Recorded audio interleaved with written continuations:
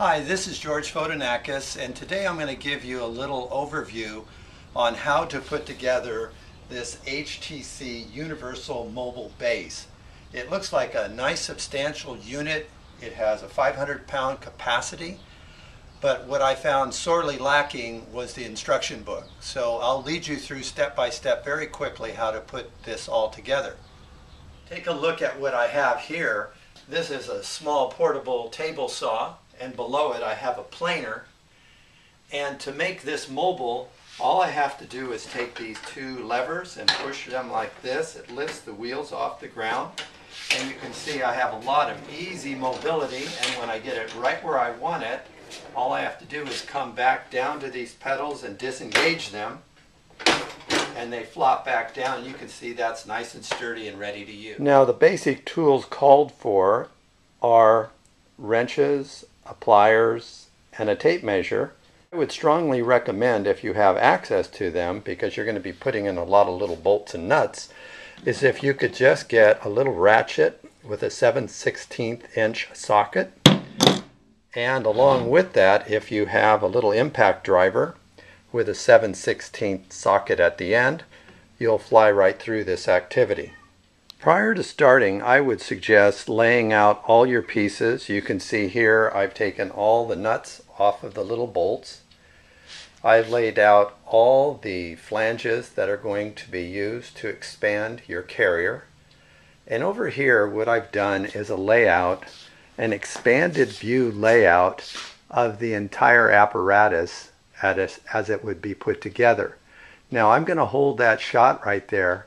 If you want, you can freeze this frame, and for those of you that don't like to follow directions, you can just take a look at this and it almost shows you how it will telescopically fly together. Going a little bit closer, you can see at each corner you have one of these wheels, and you have a 2-inch bolt that's going to go through with a nut, and notice there's a little nylon washer that's going to go between the wheel right here and the body of the corner. You have a duplicate of that on the other side, where you can see that right here we have that washer again, the 2-inch bolt, and the corner. Going up a little bit higher, you can see here we have the opposite corners, and there's two of them, and I have that exploded out for you so you can see the corner here. You can have the adjustable height pad that's going to go into this hole. And then over here you can see there's this large flange that fits into this piece, and there's a long 3-inch bolt that goes right through here, through the flange, and it holds the flange in place.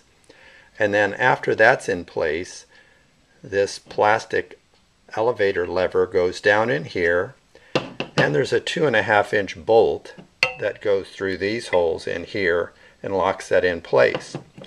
When you're almost done, you can see we have this caster, swivel caster, that goes through this hole, and this nut on top tightens it into place. This actually will kind of come up here and fit. Now that may be enough for most of you, but if not, what I'm going to do is take you through the assembly, and I'll try and make this go as quickly as possible so this film isn't too long and too boring for you.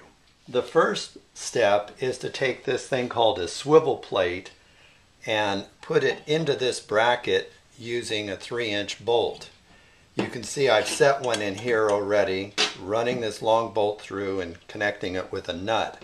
I found the easiest way to do this is to take this swivel bracket and move it to almost its highest extension like that, and then the bolt slides in pretty easily and tights on the other side.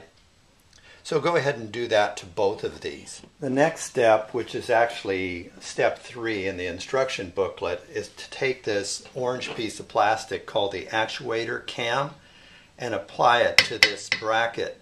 Now there's two ways you can do it. You can put it so it opens and closes towards the inside or towards the outside. Personally, you have a lot of mechanism hanging out already, so I prefer to have mine on the inside. You can see I've already done this one, and to do this one you simply slip this and align it with the holes, and then I would have the nut on the inside, go straight through and put the nut on it, I'm leaving everything loose until I'm done, and then I'm going to tighten up all the nuts. So go ahead and do this step now.